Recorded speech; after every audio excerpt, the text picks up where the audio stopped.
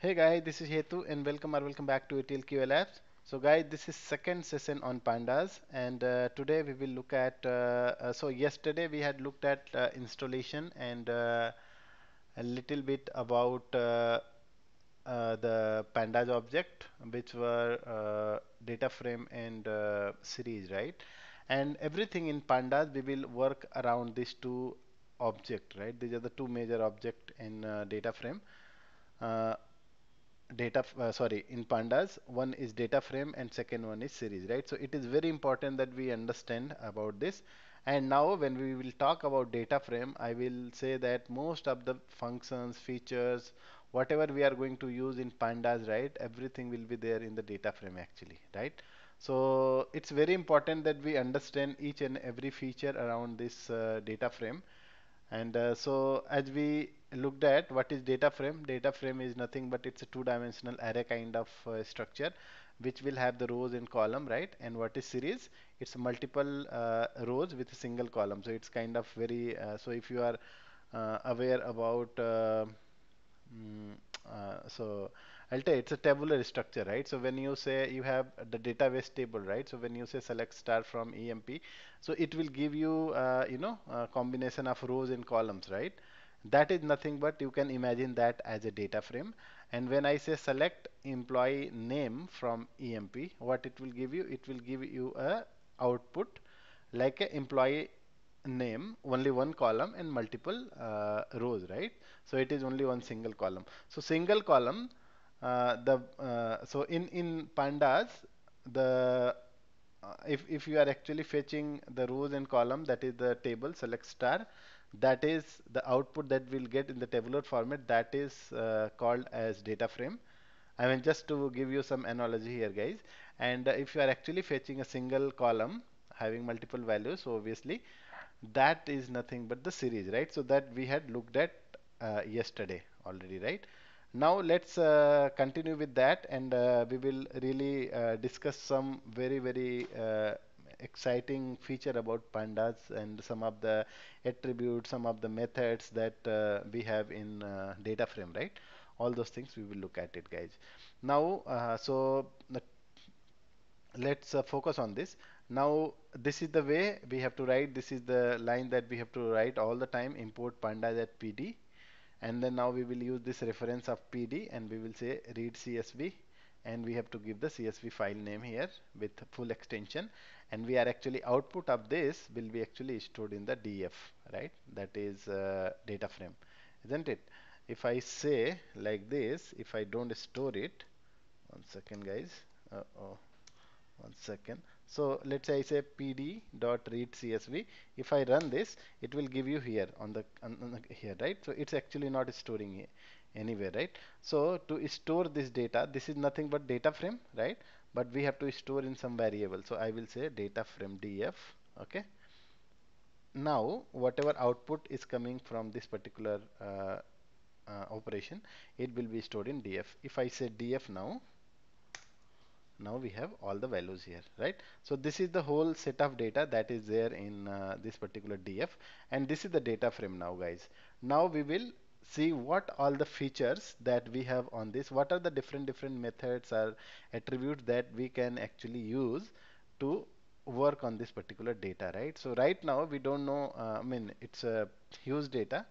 Okay, so we have some data now. It's actually limited data, but in reality you might be having, millions of records, right, in the data frame that we have to store, like GVs and GVs files, right? In that case, this is the reason where the data frame or the pandas will play a very important role, right, in terms of analyzing the data, right, and to fetch some, extract some information. Now let's start then, guys. So now, if I want to see how many rows and how many column are there without scrolling through, right? I would like to see. Sometime what happens, guys, here you can see these many columns, right? But in reality, there may be, let's say, 100 columns. So rest of the columns will be hidden. You cannot see actually. So what is the best thing? When you say df, then at the end, at the bottom, I think, not here. So let's do one thing. So there is one attribute, right? This is called attribute, guys. This is not method, right? So this is not function, this is attribute. So when I say df hyphen shape, attribute is something like, so two things, isn't it? In Java, if you are aware about Java, so what happens, guys? When I say, for example, there is a car, right? And for car, what is the attribute? Its color and color of the car and uh, probably what else? I mean, any accessories, right? Uh, Steering, all those can be, attribute, right? Mileage, etc. What is the function or method? Function and method both are same thing, guys, right? So in Java we call method, right? In C we call function. It's the same thing, right? So what is then what is attribute? We came to know now. Okay, it's just feature. And what is method or function? So in Java, if you see, we call it method and something related to, let's say, speed, right? Or something, not speed. I would say it's like uh, in car, the method can be stop, isn't it? Stop is one of the method, isn't it? Because you have to apply the brake, then it will start and all those things, right? So that is how you can actually correlate it. Okay, hope it is a bit clear. I'm trying to just give you some analogy, but yeah, may not be 100% in line. But okay, so now let's say I say df dot shape, then if I say shift enter, it will give you how many rows. So this is the row and this is the column, guys. Okay, 51 rows and 13 columns are there. Okay, this is how I can get it. So this is shape dot shape, df dot shape. Df is data frame dot shape, which means the attribute of this particular data frame is we have these many rows and these many columns. Okay, 51 and 13 rows are there. 51. One second, guys. Rows and columns. Sorry about that. Yeah. So it should be rows and columns. So how many rows? 51 rows and 13 columns. Okay. Now, how do you distinguish whether this is a attribute or this is a method, right? So if you have what you say, a parenthesis, right? The bracket, then you know that that is a method, right? Or the function method, I would say. Now let's say, for example, if I want to know more about what are the columns are there. Now we can see the columns already here, right? We can see the columns, these are the columns. But I want to know what is the data type of each of these columns and what is other details about this. Then there is a method called dot df dot info, and then you can just give this parenthesis. Now, all right, shift enter. It is giving you, right? So here it is giving you 51 entries, 0 to 51. This is nothing but rows and columns, total 13 columns it is giving you here. And it also telling that this is a data frame, right? So df is data frame. That's why it is saying, right? pandas.core.frame.data frame. Now it is talking about each and every column here and telling what kind of value it is having and what is the data type. For example, symbol is a object type. For example, change is a float type, right? So these are the data types, basically D types, you can see, right? And so all the columns, each and every columns are storing some sort of type of values, and that is the data type, basically. So if you want to know more about each of the columns, then you can get. So it is similar to DESC, describe of the table, right? If you say in SQL, then it will give you all the columns and then data type and length, etc., right? So all those things you will get it, isn't it? So this is how it is, basically. Dot info, df dot info, this is a method, right? And this is a attribute, right? Now, guys, we will look really a couple more things now. Okay, I just want to cut it so that I can go back again. All right, now let me run it once. Okay, now we have df.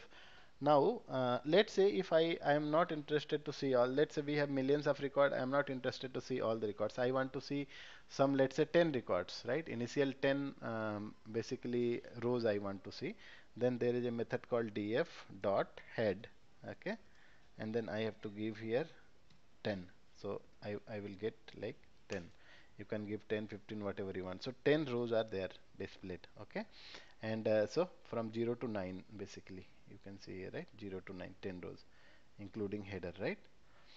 Now if by default it will display you only 5 rows. Okay, so 0 to 4 basically, so 5 rows basically. Okay, so index starts from 0, that's why it is 0. Okay, now if I want to know that the bottom fifth row, so 46 to 50 rows, right? So these are the rows basically that we can see actually when I say tell by default. Here also I can give 11, then it will give you last 11 rows, right? So this is how. So this is very similar to head and tail command in Linux, guys, right? So if I have covered that, if you have looked at my Linux, so this is very similar to that as well, right?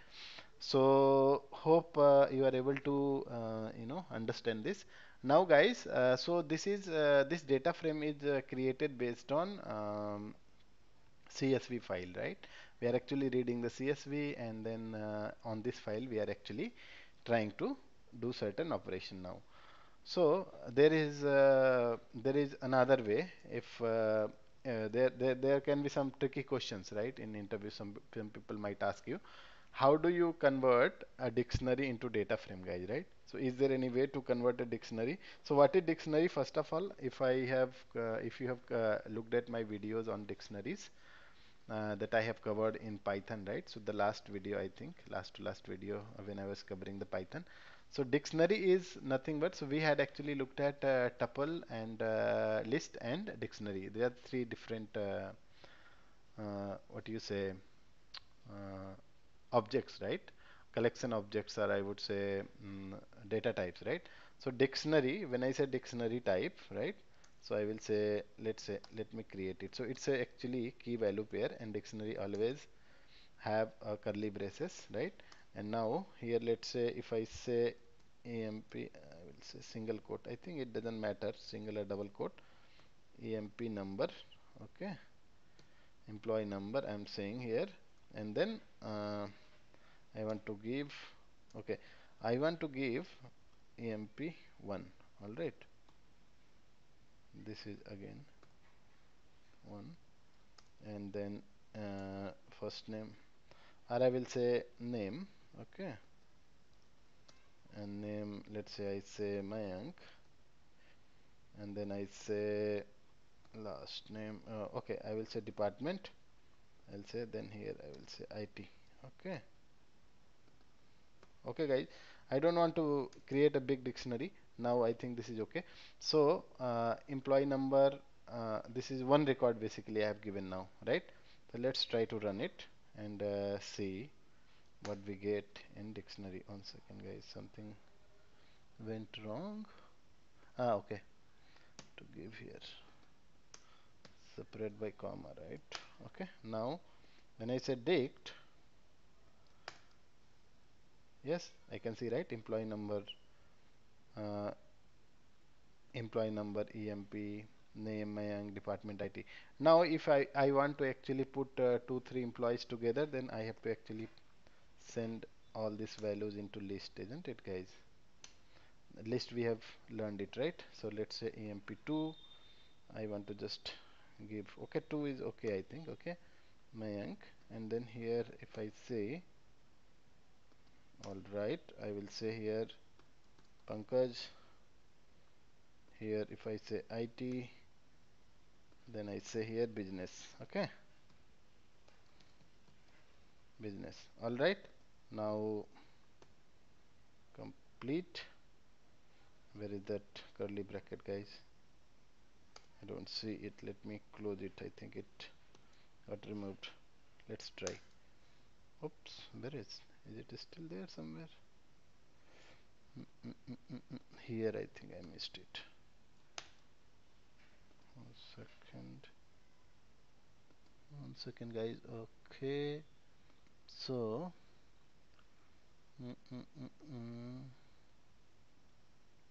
oh, here I made mistake.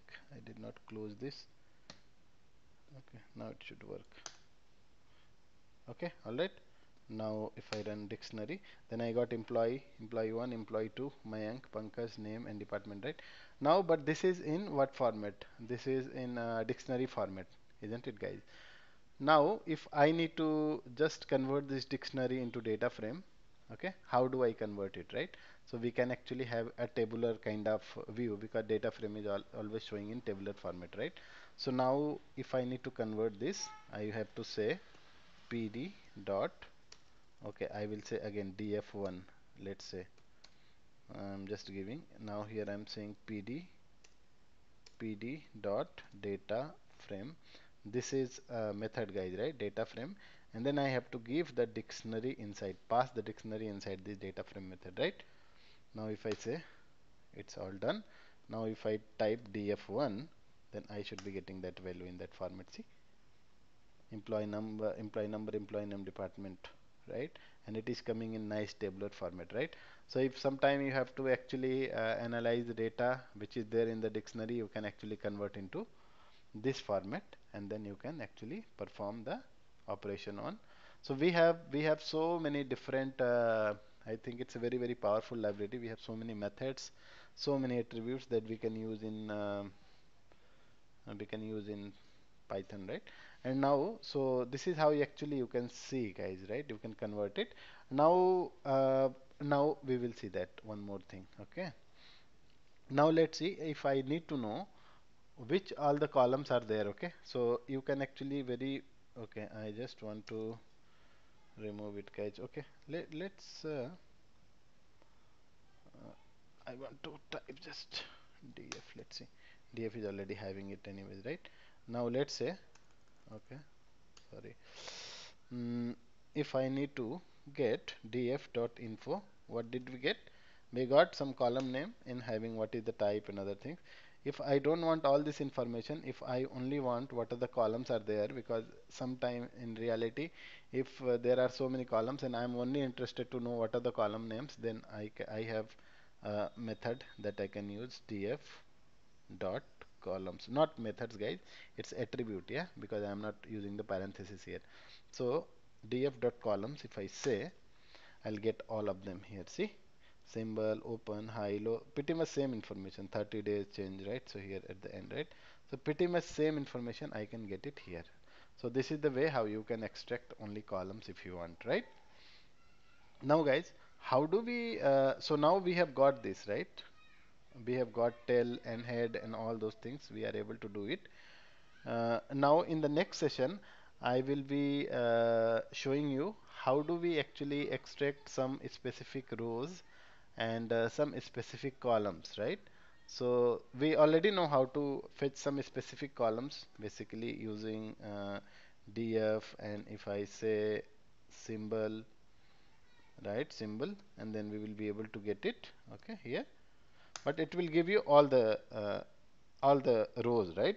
But if I want to, let's say, fetch only fifth row, yeah, 10th row, or between 10 to 15 rows and all, how we can do all those things, right? So that we will look at in the next session, and that is going to be very interesting, right? So we are actually just building up how to learn these different methods which are, so I am actually teaching you all these methods because that we will be using it later point of time for our ETL testing, guys. But for now, this is very generic, everyone should know, whoever is working on Python pandas, right? Everyone, these methods are very much important for everybody to know, right? So yes, so let's wait for next session, and I'll see you soon in the next session. All right, guys, thank you for watching. God bless you and happy learning. Bye.